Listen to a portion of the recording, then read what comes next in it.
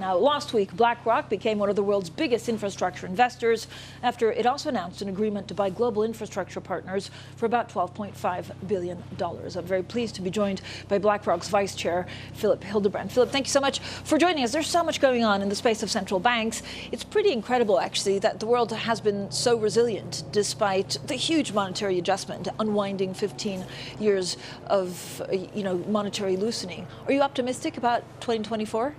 Well, I think that you're right. The past has been really, the last year has been a story of pandemic savings that have been run down by consumers, so very strong consumption. And then we should not forget government spending has increased dramatically, particularly in the US. And so you've seen these two forces that have kind of been a countervailing force to the contraction that we've seen in capital markets through tighter interest rates. Probably most people have been surprised. The question now is, how much longer can this go? How much longer can you have government spending the way we've seen it? How much longer can you run down these pandemic savings? And that's going to be the story, I think, of this year. In a sense, it's the final normalization of the post-pandemic adjustment. So what does that mean you're watching out for this year? Again, we started last year thinking that we could see a huge recession in the US. We were worried about corporate default, and we haven't seen any of that. That's right. I think the story in the next few months is going to be goods inflation is going to continue to drop quite rapidly. We have now negative numbers, and that basically brings down the overall inflation numbers quite dramatically, and as a result the markets have now priced in what I think is probably excessive interest rate cuts in the US, but that's going to run out at some point. This is the final leg of the post-pandemic adjustment, so by year end I would say we're going to be done with that, and then goods inflation is no longer going to drop. Service inflation, wage inflation is still very high. And so I think the story is going to be, at some point we're going to realize that it's not that easy to kind of stabilize the 2% inflation target that central banks are looking for. And so some of the optimism in rates right now in the US in particular is probably overdone. But so what worst case scenario, we don't have as many cuts as are being priced in, and also that would be during a slowing down of the economy, or are you seeing the jobs market to be pretty much resilient? I think the wages, services looks resilient at the moment. Goods inflation is going to continue to come down. There is going to be weakness in the economy. There's no question about that. But I think what central banks will find, particularly in the US, that they won't have as much room to cut as is currently priced in. I mean, we're sort of priced for perfection right now. And, there's going to be some readjustment to that. Less so in Europe. I think in Europe the story is, in a sense, clearer than it is in the US. Philipp, infrastructure, so what's the thinking behind that? Well, look, first of all, I think Larry always says culture matters most. So this brings together, I think, two firms, two partners, two leaders that have known each other for 4 decades, and a cultural fit. Infrastructure, we believe, is the big story in private markets in the next 10, 20 years. These are long-term trends. We know that we need to upgrade infrastructure across the world.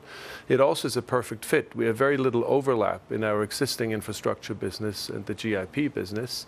And then finally, I think the transition as one of the infrastructure stories is also an interesting piece here where, again, there is a lot of synergy between what we have done and what GIP has done in the past. And it brings us to scale at infrastructure. We're now going to be one of the big infrastructure players worldwide. So it's very, very exciting. So where do you see the most opportunities, I guess, for business or business deals? Is it going to be where there's growth? And is that the US market compared, for example, to the Asian market? Or do you also see potential opportunities in Europe? I think the global infrastructure story, and it really is a global story for many reasons, right? We have outdated infrastructure think of the UK, think of the US, massive need for infrastructure spending. We have the entire transition story, the energy transition story. You'll hear more about that later on today, I'm sure. That's going to require trillions of investments, and we have stretched governments. I think this is one of the key stories that also underpins this transaction that Larry and Bio announced last week, that you have very much stretched governments. So public-private partnerships, particularly in these vast infrastructure projects, are going to be a very big story.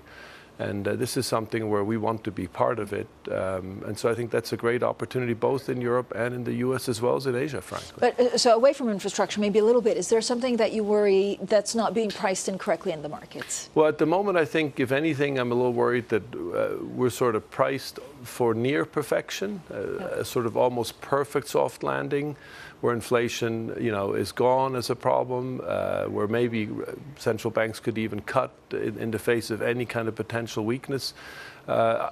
I'm certain that what we're going to find is that inflation has become stickier than we think, or than the market thinks right now, for various reasons. We have lower growth, we have very high government spending, we have a fractured, geopolitical system.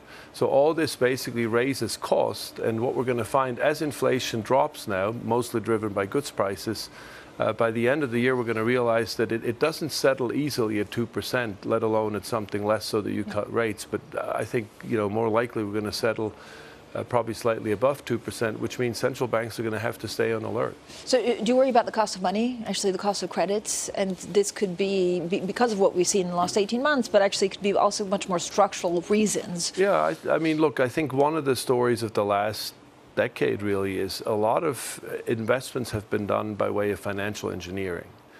And in some ways we're going to have to get back. This is another reason why we prefer infrastructure over private equity.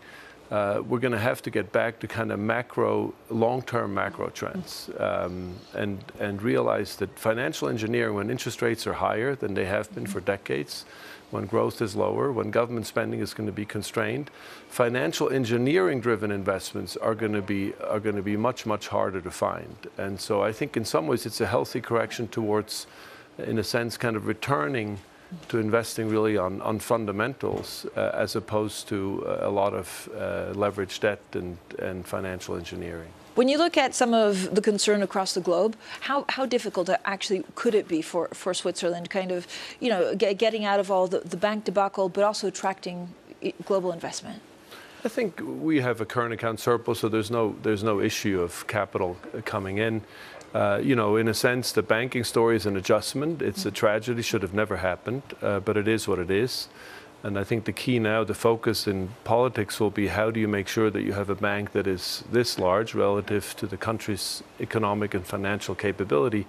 How do you manage it from a risk management perspective, in a sense that you don't ever have to get back to a kind of situation that we had with Credit Suisse. So that will be the focal point, I think, of any regulatory reform. Philipp, when you talk about risks, I mean, it's pretty incredible to think, of what's happening in the Middle East and the fact that the market has barely taken notice. Maybe there's a bit of move on the oil price, but there's attacks, there are drones, there's Houthis, there's Yemen, there's Ukraine. We also don't know who becomes the next president of the United States. Like, how do you deal with all of these unknowns? It's hard. I think the overall story is that we've moved towards a much more fragmented geopolitical system, therefore a much more fragmented global economy that is organized, in a sense, in blocks. That means a loss of efficiency, that means higher cost, and probably means, on balance, a lower potential growth rate for the global economy. Now, the focus has to be on maintaining the conflicts and, where possible, to try to solve them or stabilize them. In a sense, the good news is that a lot of these things are man-made. Demographics, there's not much we can do about it. That lowers potential growth. Fragmentation, in a sense, we can address. We could find a way to stabilize the situation in the Middle East. We could find a way to ultimately move towards some sort of ceasefire discussion in Ukraine. And we can, we could stabilize relations between the U.S. and China. So a lot of this, in a sense, has been man-made in recent years. It's a problem. It weighs on markets. It weighs on the global economy. And hopefully discussions like this can be a contribution towards lessening these tensions and moving back towards something that is a little less fragmented than what we currently have. Is that likely? Well, it's, that's, I suppose at some level, the simple answer would be not really when you look at the current state of play. On the other hand, the cost of this fragmented system over time, I think, is going to drive political leaders and political system towards trying to address those things that we can address. Some things we can't. Demographics, there's not much we can do about it. We can hope that perhaps productivity can be boosted, whether it's through AI or other means to make up for some of it, but there's not much we can do about it. On the fragmented state of the global economy, in principle, these are things that can be addressed through good policy making. What does a second-term President Trump mean for the world economy? Well, this is Christine Lagarde talked about it the other day. I think you're going to see her later on today. Certainly from a European perspective, from a kind of globalist Atlanticist perspective, it's of course a great concern. We've been there before, we survived it, so we'll see what it means. I think the question overall will be, does it lead to even more fragmentation in the global economy? And if that's the case, the cost of that will become quite apparent. Who are you most worried about? I mean, is it the U.S. economy because of a division, or is it how Europe would deal with President Trump? I think that the overall the big story in Europe is, how does Europe find a sort of President Macron has referred to this as European sovereignty. How do we find our own place in this system with less dependency on the U.S., less dependency on China, in the space of digitalization, in the space of finance, frankly, and in the space of security. And security, of course, is the one place where the dependency, in a sense, is most pronounced. So I think Europe has if it wants to be an independent power, in a sense, it has decades of very hard work ahead of itself to find this sovereign space, in a sense, in this fragmented world. Philipp, thank you so much for joining us today. Philipp Hildebrand, the Vice Chair at BlackRock.